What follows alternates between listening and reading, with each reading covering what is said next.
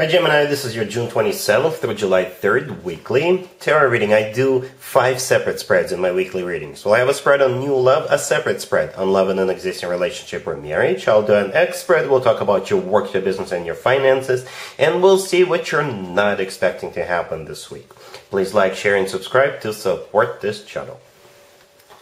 This first spread is on new love this week. We have the Ace of Wands clarified by the King of Wands. We have the Three of Cups. We have the Ace of Cups clarified by the Eight of Wands. In the potential outcome, we have the Four of Wands with the Star and the Nine of Cups.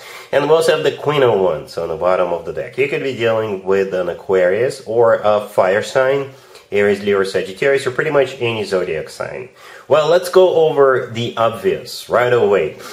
Gemini, we have a matching couple, the King of Wands and the Queen of Wands, right? You could be dealing with a fire sign, Aries, Leo, or Sagittarius, or with somebody with fire in your chart.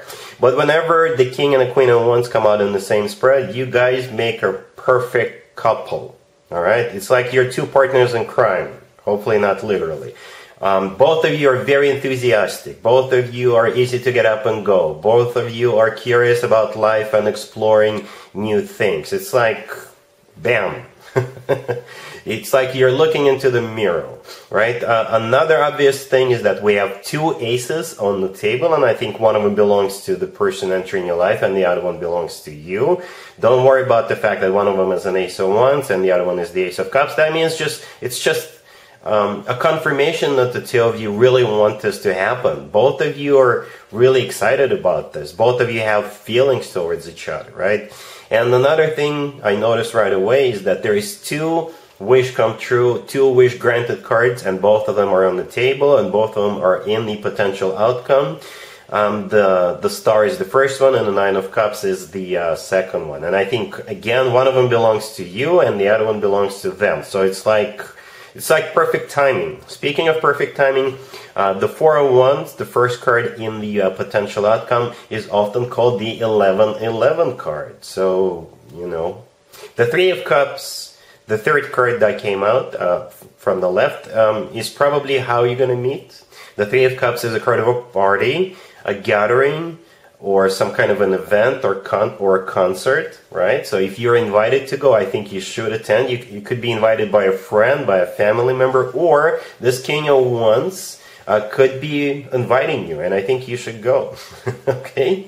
But the Three of Cups is also a card of a union, a very happy union, and it's really symbolic how cards came out, right? We got the union, the celebration card, and two aces on the side. So you're definitely looking forward to this union together with them. The Ace of Cups is clarified by the Eight of Wands. The Eight of Wands is the Cupid's arrows card, so this is definitely love at first sight, and I believe it's mutual. I really do believe it's mutual. The Four of Wands is not only the 11-11 card, the Four of Wands is one of the commitment and marriage cards. To me personally, the Four of Wands always reminds me of an actual wedding. By the way, if you're going to a wedding this week, you could be meeting this person there. Or they all of a sudden may invite you to join them, to come to a wedding with them, right? Or the other way around, right? But yeah, the Four of Wands always reminds me of an actual wedding, because in some cultures when people get married, they do it underneath the structure with the leaves and branches on top. But ultimately, it is one of the commitment and marriage card. And I really like the fact that the Four of Wands came out, because this is a fire sign indicator, right? And the two of you are showing up as two fire signs. Well, too fiery and too passionate, too enthusiastic people, right? Perhaps both of you, you know, are leaders, because the King of Wands could be a leader, somebody who is with an initiative. Perhaps you're meeting at some kind of a business event, a conference. If both of you are attending, you could be meeting there, right? And hitting it off from that point on. Because, yeah, you're two equal individuals, right? That's the way it's going to play out. Both of you will respect each other's borders, but at the same time, both of you can make anything happen. You can conquer the world together. You can run a business together if you want, right? You can make anything happen.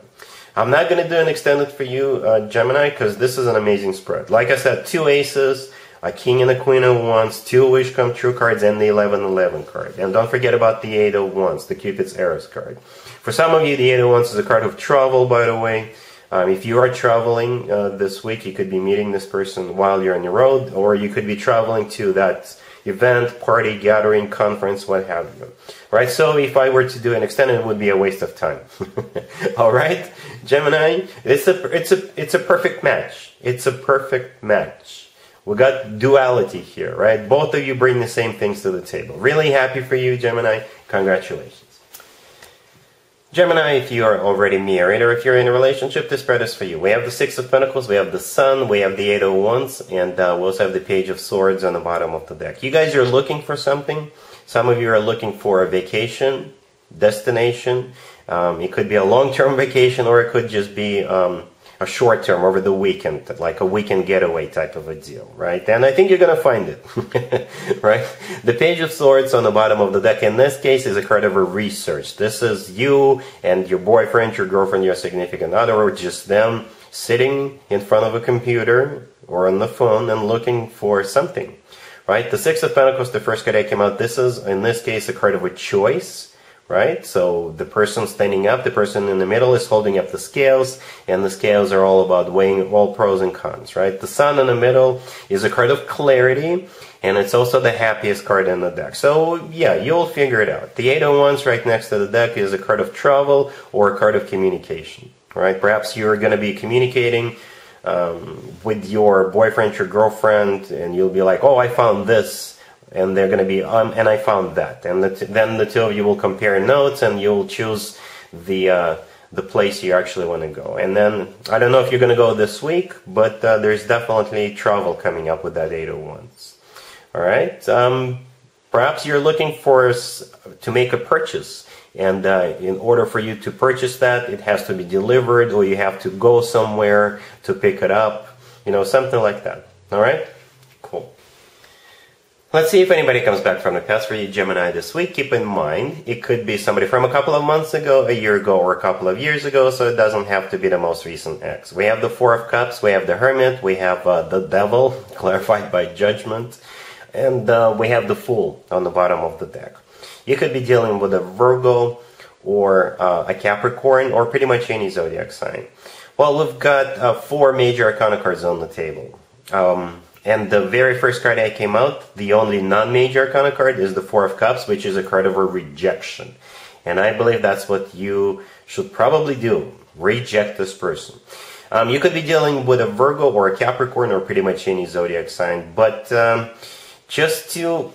if you ever were in a very toxic relationship, if you felt like you were kind of hooked on that person, if that person was very toxic, codependent, if they were manipulating you, if they were using all kinds of weird techniques to keep you attached to them, and if you liberated yourself from that person, then that could be the person coming back, Gemini. Yep. And they will try to lure you back in. They will try to trigger same pressure points using the same techniques.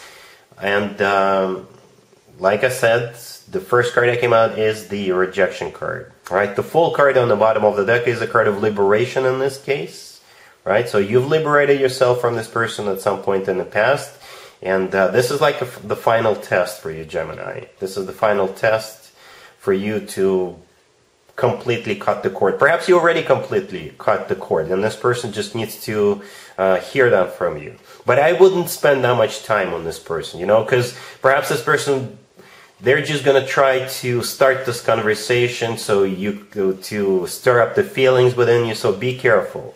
As a matter of fact, it kind of reminds me of my beware readings I do once a month, so beware of this person, whatever their zodiac sign is. Alright? Cool. Let's talk about your work, your business, and your finances this week, Gemini. We have the Ace of Swords, clarified by the Eight of Pentacles. We have the Two of Pentacles, the Three of Pentacles, and the Knight of Wands on the bottom of the deck. The Knight of Wands on the bottom of the deck, this is somebody coming in with a hot offer. It's hot. Or this person is really excited to get you on board, or this person is really excited to work with you, collaborate with you, you know, something like that. And I think the decision will be made by you to give this person a chance, or give this job a chance, or give this investment opportunity a chance. right? The Ace of Swords, the first card that came out, this is the answer, yes. So yes, let's do this. Yes, let's give it a shot. It's clarified by the Eight of Pentacles.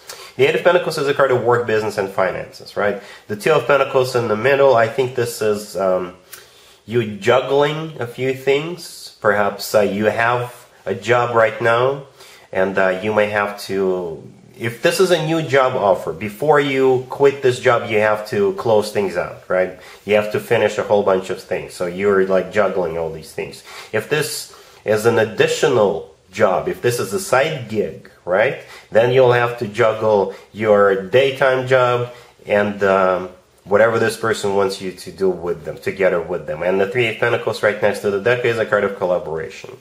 Okay? So yeah, I think it's going to be something exciting, you know, because I think with the Ace of Swords, you will definitely want to participate.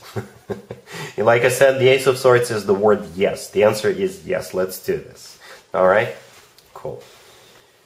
Let's see what you're not expecting to happen this week, Gemini. We have the Ten of Swords clarified by the Queen of Pentacles.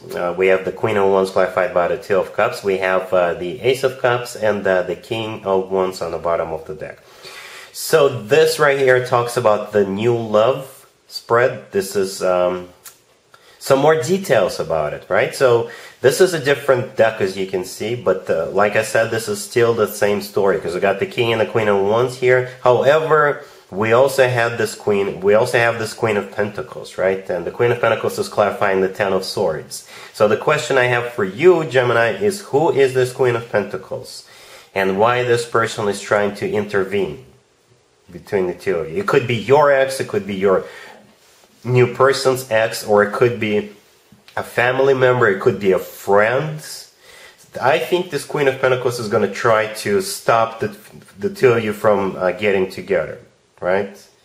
And I think they're going to fail, right? Because they're clarifying the Ten of Swords. The Ten of Swords is a card of an abrupt ending, right? So first of all, the Ten of Swords, this is them trying to stop the two of you from being together. But at the same time, the Ten of Swords, I think this is you guys shutting them down, right? So this person is going to become irrelevant. If this is a friend who whispers on your ear or their ear and say, oh, I don't think you guys should be together, shut this person down. If this is an ex trying to intervene, perhaps they found out that the two of you went on a couple of dates and you're happy together, shut this person down.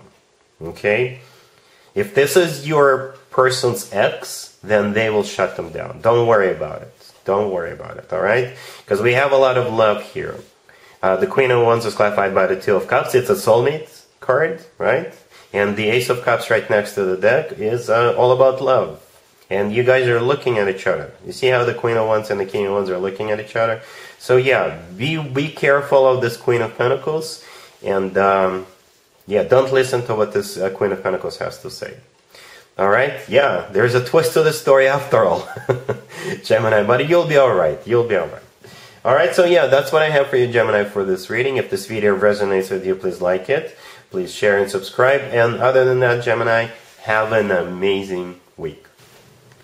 And there you have it. This was your tarot reading for this time period.